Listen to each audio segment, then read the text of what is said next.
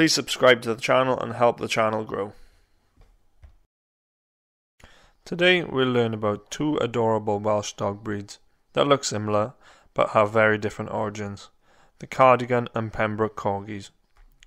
Although only being separated by about 30 miles or so, the origins of these two breeds are quite different. The Cardigan Corgi is set its roots down in Wales up to 2,000 years before the Pembroke did. The ancestors of the modern-day Cardigan Corgis came to Wales more than 3,000 years ago with migrating Celtic tribes from Central Europe. It's thought that these dogs who came to Wales at this time are from the same family of dogs that will go on to produce the Dachshund and the Basset Hound. Over the last 3,000 years, Cardigan Corgis have maintained a place in the home and on the farm, helping farmers to herd cattle and ward off predators. These dogs were once so important to farmers that ancient Welsh laws were put in place to give severe penalties upon anyone who would harm or steal them. Although the Pembroke Corgi is considered a Welsh breed today, they too came from mainland Europe, from Flanders, part of modern-day Belgium. The story of the Pembroke Corgis starts with the Norman conquest of England. In 1108, the lowlands of Flanders were filling up with too many people and not enough space. They asked King Henry for land, who at the time was setting his sights on conquering Wales, and so illegally granted them the lands of southern Pembrokeshire.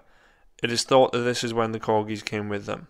So now that we know where they're from, how do you tell them apart? There are three main differences: ears, coat and tail.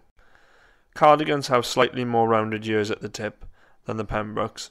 Cardigans also come in a lot more colours than Pembrokes. Cardigans have long tails, Pembrokes have short bob tails.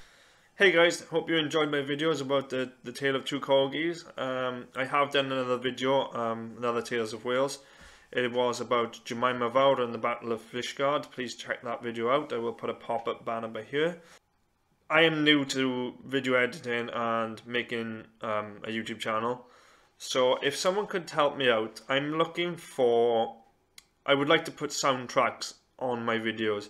The Tales from Wales series that I'm going to be doing, hopefully as I get better with my animation, I can put a soundtrack. That would be good.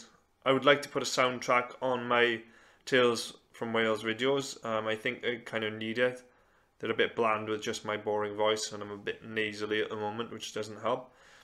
On a side note, if you are thinking about getting a Corgi, please do your research into the dog breed, because owning a dog is a big responsibility. I have 3 dogs myself. They're all sheep dogs. They're wonderful, but they're so much hard work.